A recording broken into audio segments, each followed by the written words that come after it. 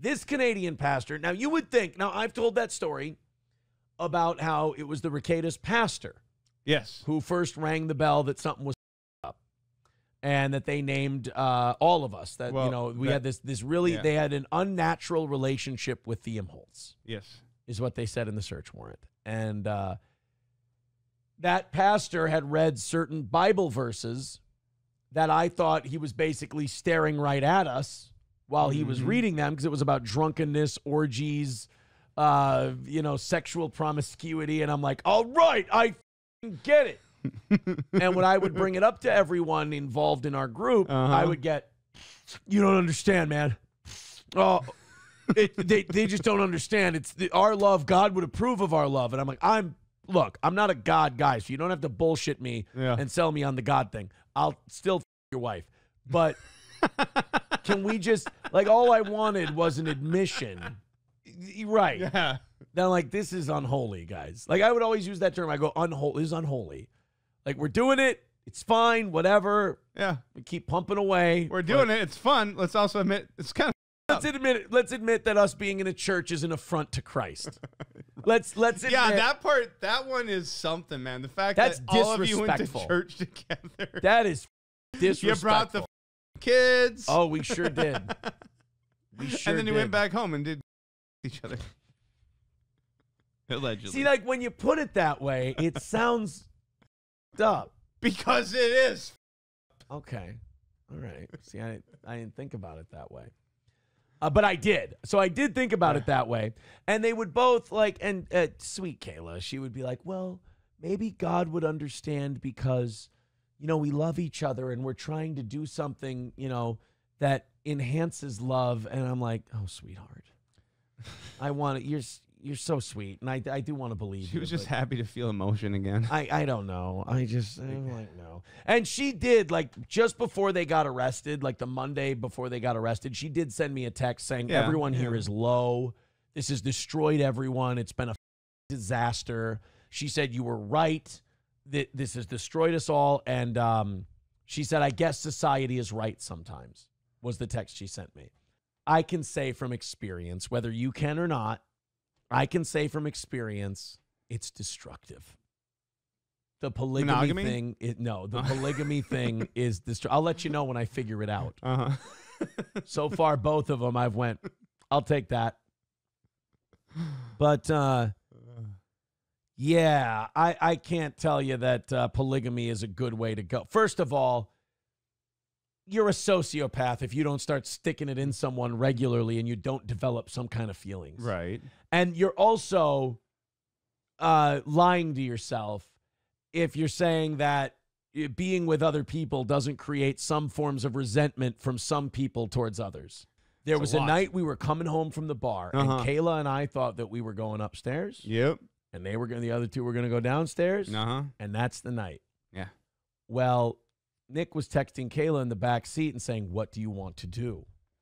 And Kayla was embarrassed. She didn't want to say, I want to go upstairs. Like, Aaron and I were going to go upstairs. And, like, Nick was, like, pressuring her to say it. Like, he wanted her to say it. He knew what she wanted to do. He knew what the plan was. Again, he wanted her to say work comes now, in. Wait a minute. So then we get back to our house. They're out in the driveway screaming at each other over this. April and I Your neighbors are loving it. Great. Great look. Great look. The look is great. I looked out there. I said, this is a great look. So finally we get them back in the house. Yep. He's screaming at her again. And then she tells him that she faked it every time, which I'm sure isn't true, but she's just trying to piss him off. And then he starts hitting himself in the head. And then he's cornering her in the bathroom. And I got to do a fucking show in the morning.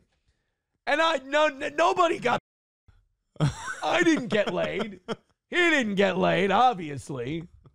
Address Kiki when she went in Win by Two's podcast, addressing her doing every blue moon and saying everyone does it. Really? Wow. That's why she, okay. See, that I had a theory that she didn't really care about any of the bad stuff that her friend April had done. Right. She just wanted to keep me on the line so she could maybe be able to talk to April eventually. Yep. And if April did fucking a pound of blow right in front of her, her friend Keanu would not give a and would just be like, "Ooh, I'm glad a girl from the internet is talking to me and wants to be my friend," which is fine, but leave me the out of it. You know, leave me the out of it, because you know what? There's where Keanu and I differ. The use was a problem for me.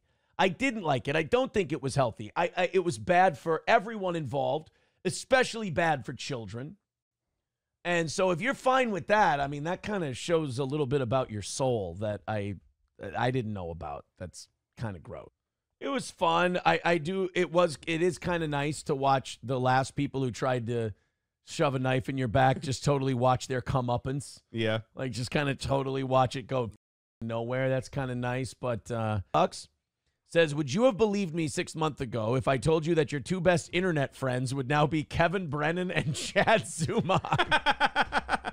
Yeah, I heard Chad was not necessarily getting my back, but Chad was like, yeah, what Keanu did was shitty. It's like, it's dishonest. You could have been a phone call. Dude, the day before they were telling the shit they were texting you back, and then that day they show up and do that. That's trash. And people see that. Like, they don't like me. Like, the people who are saying that it was a shitty move, they don't like me. But they just, look, they're just calling out what they see, and they see a dog shit, horse shit move. Yeah. And both things Chad can was be one true. of them. People can not like you and think they were for doing what they did. Chad doesn't like me. Nah. But Chad thought that was a shitty deal. And as far as Kevin Brennan, I've never had a problem with Kevin Brennan. Kevin's always been really cool to me.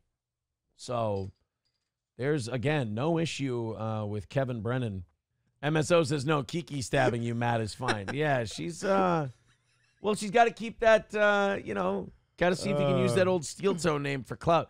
It is telling to hear her say, I don't really give a shit. I do every once in a while and this and that. It's like, oh, that's just a lot. Well, see, you know what? It does. It's not a harmless drug. It does. Is it in a house full of children as well? It does. Yeah, they really changed their tune on that drugs and children thing. They sure.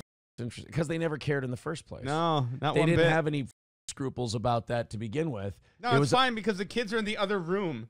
They just wanted April to call her and whatever. Like, they are kind of the classic enablers, like the example of enablers. Like, as long as they call and they hear her voice, they'll believe anything. Yeah.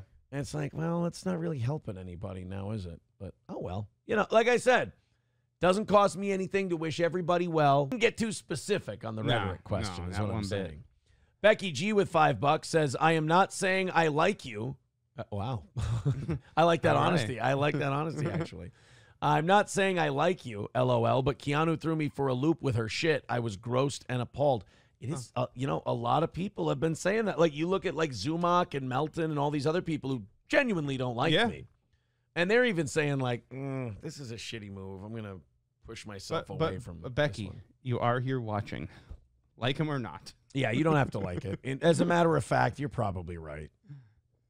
Yeah, I got, you know, look at me. I got about a year, you know? Don't worry about it. Everybody in the world sees what this is from her. Yeah. Just let it be that. Yep. I mean, it's desperate, whatever. Don't, guys, just, like I said, when people who hate you keep stepping in shit, don't stop them. No. Let them keep stepping in shit. Stand back. Watch it happen. It's great. Was it Sun Tzu who said, when your enemy is making mistakes, don't stop them? Bone CK with $5 says, does your group know you mentioned the program on a show you ask money for? Whether or not I mention I go to that program or not doesn't have anything to do with me. Yeah. What I do for a living. They've already said, like, you can say where you go. You guys are really bad at this. No offense, Bone CK. Thank you for the $5. I appreciate it. But you do know that you're allowed to have a job and still go to these things. You know what? I have a feeling whatever I'm telling him right now. Yeah. He ain't getting it. Yeah. I don't think he's getting it. BJ with $10 says the woman who's named after the 4th month also took the high road, then the ketamine kick. See, now that's $199 from Rick. He says, for $100, show us how you headbutt April on Matt. If I would have headbutted April, I would show you, but I'm sorry, sir. That was a third-party accusation from something 2 years ago and is complete horseshit. I know you want it to be true really, really bad, but I'm sorry. I can't help you. The hate for me runs deep. I get it. She's a pastor. Okay.